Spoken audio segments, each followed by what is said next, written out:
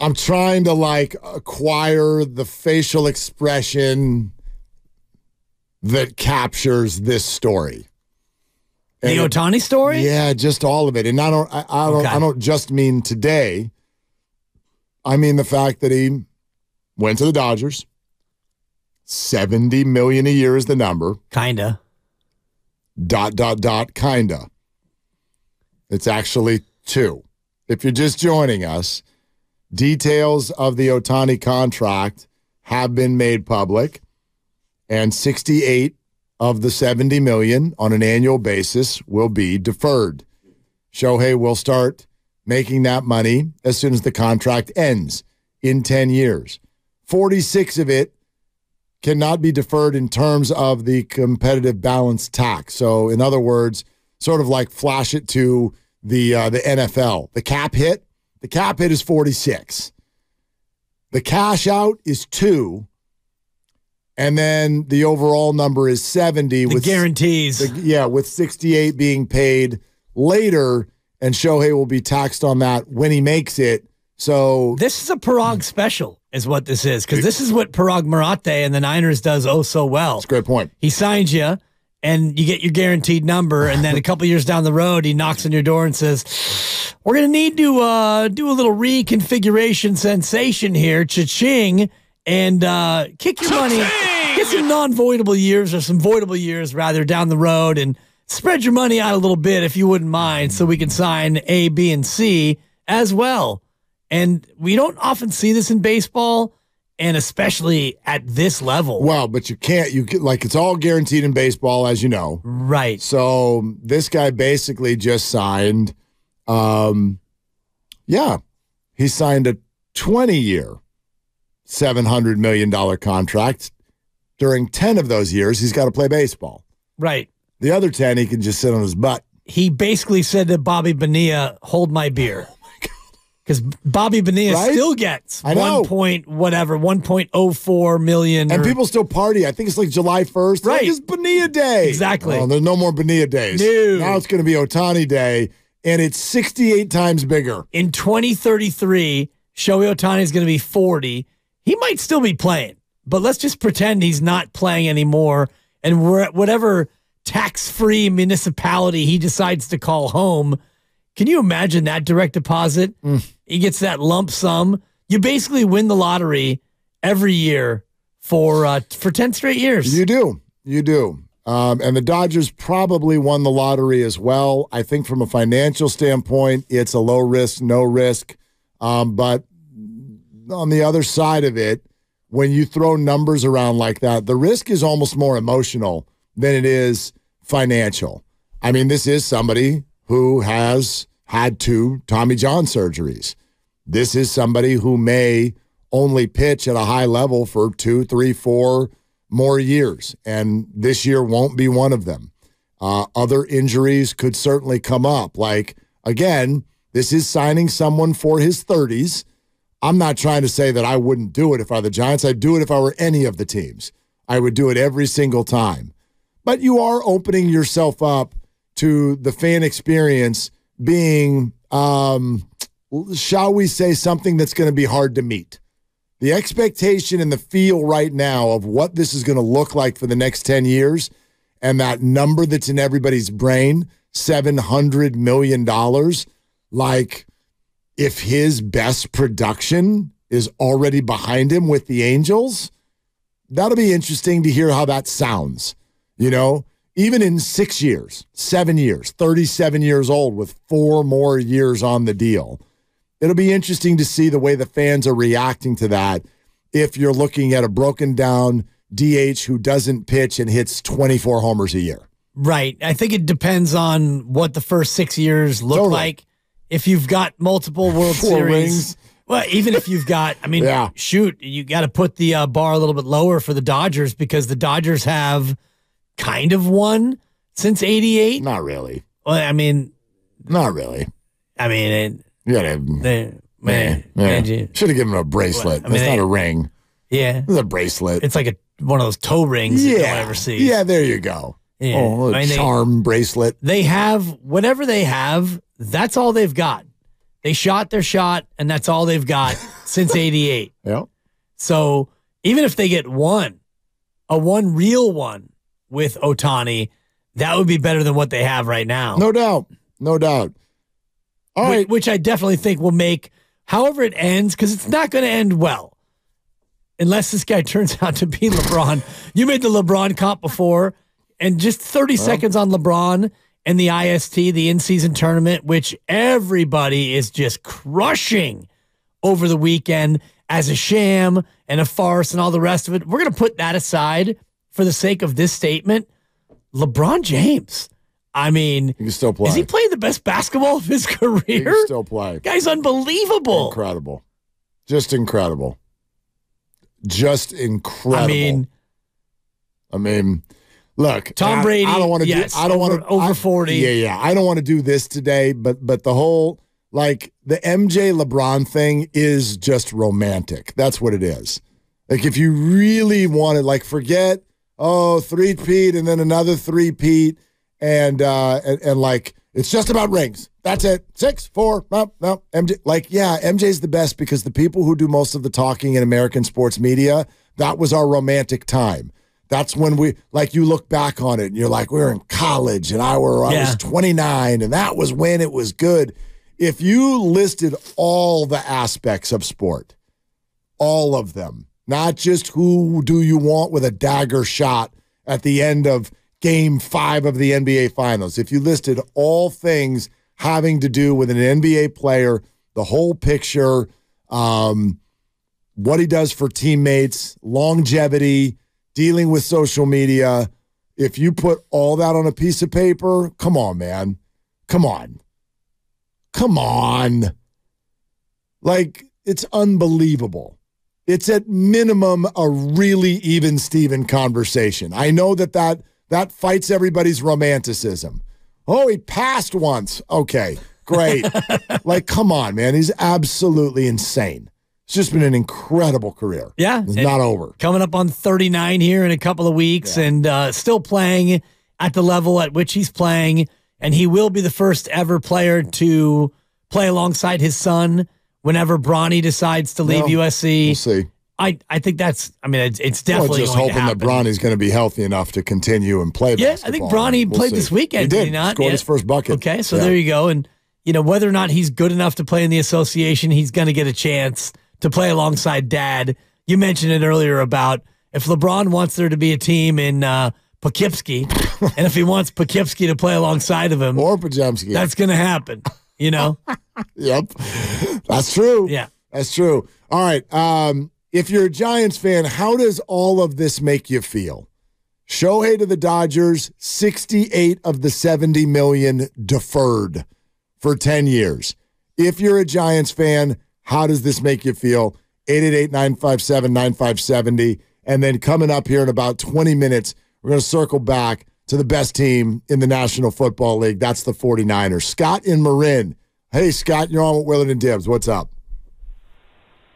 I'm just trying to calculate the savings on the California taxes this guy's going to do. I mean, it's actually a brilliant move by both. I mean, as much as it sucks to be a Giants fan now, and probably will be for the next 10 years, it actually makes sense financially for both of them because, he's going to go, when he's done playing, he'll be, who knows where he's going to be, like Dib said, some tax-free municipality. So he'll save 13.3% on his taxes not being in California. So, it's going to make sense as far as that goes. But, this is the only way they can do these contracts now. I mean, pretty much everybody's deferring. And, this is a little ridiculous. Well, but, like a bubble's got to go ahead, Scott. No, I'm just going to say it's just, it is pretty stunning to see him defer this kind of and avoid a heavy tax on the club, and so now they can go out and go after whoever they want to still. Yep. So it'd be one thing if they hamstring the Dodgers and they can't do much more than him, but that's not the case. So I like you said, the Giants can do the very same thing. The problem is, what are you going to do? As far as the competitive baseball, you know what baseball is going to say? Well, check what was the payroll of the Arizona Diamondbacks last year? it's a hard thing to quantify. You know, I mean, totally. I mean that lineup is going to be crazy. Oh, that's going to be insane, Scott. Yeah, thank you so much. You make you make a lot of good points on this. The answer, by the way, is almost $9 million in state tax. A 13% on $68 million is $8.84 million. So he moves out of California, Florida, Texas, whatever. Pick your state, whatever state is tax free. You avoid $9 million in state taxes. Amazing. Boom. Amazing. You think you'll be able to afford a house in one of those places? Maybe. All right. Maybe. So, look, this is the question that no player should even have to think about. If I were in his position, I'd do the exact same thing. I'm not sitting here thinking about grander issues of the game, but I do wonder when somebody's going to think about them. Do you know what I mean? And again, I want to say this very, very clearly. No sour grapes here at all. If I'm the Dodgers, I do this. If I'm Shohei, I do this. And quite frankly, it's not that I don't blame the Giants for not offering the same. They may well have. I don't even think offers, it's likely that offers didn't even go Shohei's way. It's probably the other way around. Right. Like Shohei went to the teams and went, because you've heard all those reports, it was Shohei's idea. Yeah, they probably were like, this is what we're going to do. You in or you out? Because if you're out, we'll go find another team to say yes. $700 million. We'll defer a bunch so we can still play.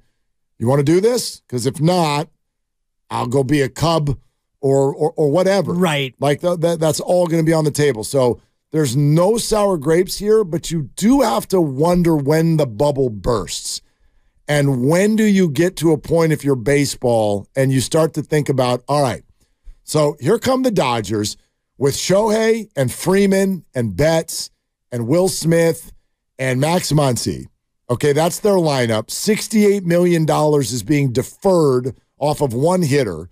That's more than the payroll of the team that they're playing on a Tuesday night. And then they're celebrating with champagne like they achieved something. It's like, what the hell did you just achieve? If you're going to build a sport. It's a checkbook championship. Yeah, well, Mark, I mean, what it is. It's a hell of a lot more than what the Warriors did. No doubt. You know, the Warriors at least have a luxury tax that they have to navigate. Baseball doesn't really have that. The Warriors and Niners lucked into this by getting players at a high level on an insane discount. The Dodgers aren't discounting anybody. They're deferring and they're playing by the rules, and they should get a high five for it. But the reason, like I know no one wants to look at it this way. This is among, to me, one of the top 3 reasons why the NFL is so successful is because Green Bay, Wisconsin, and Jacksonville, Florida can compete with New York, New York, and Los Angeles, California. Like, without even blinking. Nobody even hesitates, right? In fact, Green Bay, Wisconsin visits L.A., and Green Bay fills the building with their fans. You can do that in the NFL. You can't do that in baseball. No. So what is it you're achieving if you just do stuff like this where you're like, we're going to keep pounding until we just financially, star power-wise, overwhelm all of you into submission? Okay, you can do it. I got no anger for it, but what did you achieve when you beat the Pirates? What'd you do? What'd you really do? I haven't even heard of any of the Pirates. And every single player on your team's a Hall of Famer. Yeah, doesn't mean that you're necessarily going to win the World Series, though. Nope, it doesn't. As we saw this year. And, you had San Diego, and you had the Mets, and you had the Yankees, and you had other high-priced teams that were unable to get it done. So it doesn't guarantee you anything.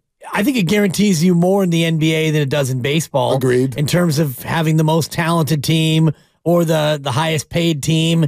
It definitely helps you more in the NBA. Football is such a crapshoot because of injury and also because the nature of the way the talent is spread out through, the draft. And ultimately, if you don't have a quarterback, you don't have a chance. You can have, like the Jets are a great example. The Jets have a really, really good team, a really good roster. Yep. And they had a quarterback, but he got hurt, and now they don't have a quarterback, and so they're done. And that's basically the way that goes. If Shohei Ohtani gets hurt, the Dodgers still have a very good team.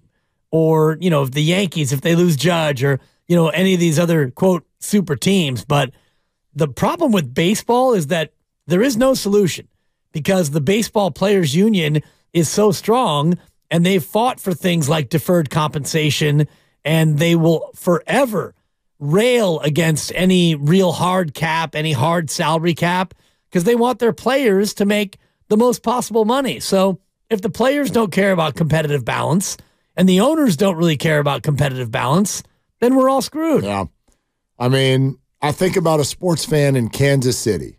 You got the face of football shows up every single Sunday. And crying like a baby yesterday. Right. But if I was a sports fan in Kansas City, I would move on from baseball. I'd be like, what are we doing here? What's here for us? It's kind of why I didn't like the in-season tournament. And that's what I'm getting at. Like if I'm a sports fan in Kansas City, I'm looking at this whole framework and I'm going, I get that this is really fun for the sports fans in California, but why do they get everything? Why? Why should they have all of the players? Why should they have all of the money and get to do this so that they get to go get the next star too? At a certain point, people are going to raise their hands and go, I'm sorry, is it my turn ever? Do I get a turn or do I just have to sit here? Like, we're turning half of baseball into the Washington Generals. You're just here on the road for our entertainment. That's it. We're here to use you as placeholders for our achievement. And that's the Globetrotters, and that's okay because you buy a ticket to see tricks. But that's not what this is supposed to be. And it feels like we're heading there, if we're not already there. Well, we've been there for a long time. Yeah, maybe. In terms of... This feels like a bigger version of it. This is a bigger version because of the way that this all went down with the way that the contract is. And the Dodgers aren't done. That's what makes this feel like it's a bigger version of it because Shohei Ohtani is making $2 million a year this season. And I know that the cap hit, quote unquote, is $46 million, but that's not such a big number that it's going to prevent them from going out and getting Yamamoto or getting Hader or getting anybody else that they want to get. They can still spend and they can still, stack their roster to where they need to stack it. And that's the biggest issue, I think, in terms of this feeling different from other big deals. Let's go to RJ in Napa. Hey, RJ, you're on Willard and Dibs. What's up? Hey, guys. I know you'd wanted to hear from Giants fans, but I thought I would bring a perspective. I'm a Tigers fan by birthright, and I'm an A's fan by proximity. Grew up as an A's fan as a kid. And I got to tell you, baseball has been the absolute S's for me the last, 5, 10, 15 years, whatever it's been. And this Ohtani thing, I gotta say, is pretty much the final nail for me. I just knowing that my teams, one is moving to Las Vegas and the other one has no chance whatsoever.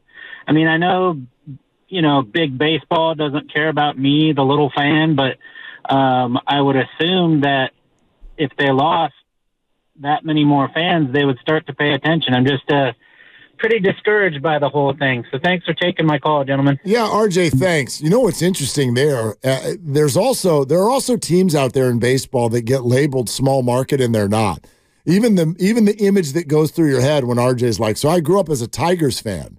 And you immediately go, oh, yeah, the Tigers. Yeah. That's a top 5 market. That's Detroit. Yeah. That's Detroit, not quite Michigan. Top 5, but it's top big. 7. It's. I'll look it up. It's definitely top 10. I think it's like 4, 5, or 6. But anyway, it doesn't matter.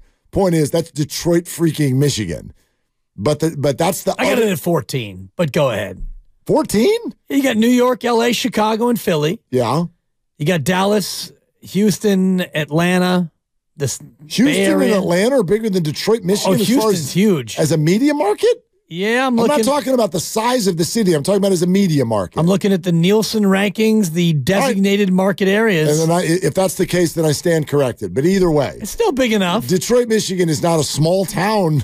Right. Right? So the point being is we end up doing that with some of these markets. I mean, it sort of happened to Oakland. It's like, oh, Oakland.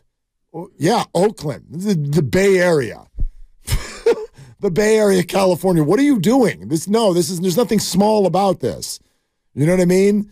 Santa Clara is bigger than some of the markets that have baseball teams. So We end up doing that with some of these teams where the owners cry poor and should not be allowed to. But when we get to this point, you start to understand a little bit about the things that happen in the NBA. You know, this happens in the NBA all the time. There's not a lot you can do about it. The Sacramento Kings are never going to sign the marquee free agent. It's totally impossible. Yeah. There are ways around it, but when you start seeing stuff like this in baseball, it's almost like all those owners that we've gotten mad at through the years for not keeping up. You're like, okay, I get why you can't do that. I get why to an extent. I get why Tampa can't do this.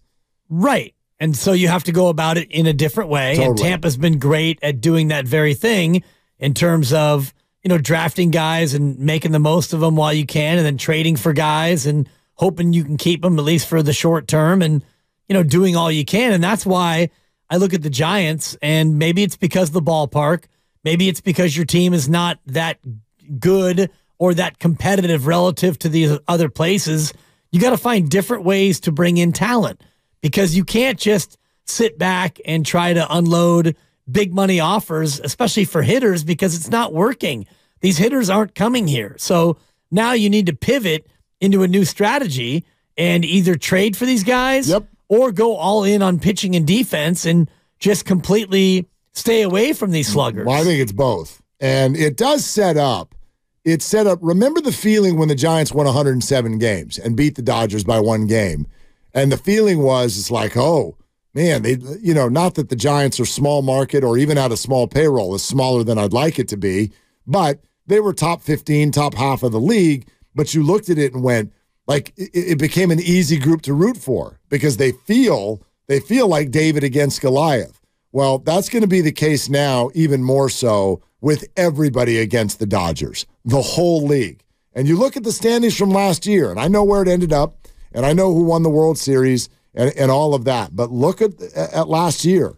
The Baltimore Orioles had the best record in the American League.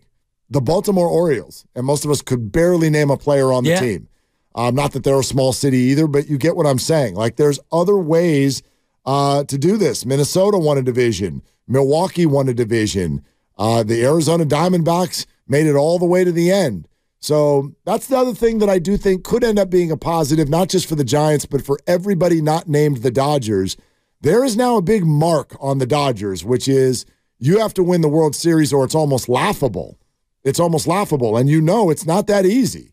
Like, if you offered me right now Dodgers versus the field, I'd totally take the field. Totally. In baseball, every time. Right. In baseball, certainly. Yeah. And I wonder if the new World Series odds have reflected the Shohei Ohtani signing yet. I'll see if I can get those for the other side. But the Dodgers are going to have to be the prohibitive favorites Oh, no now. question.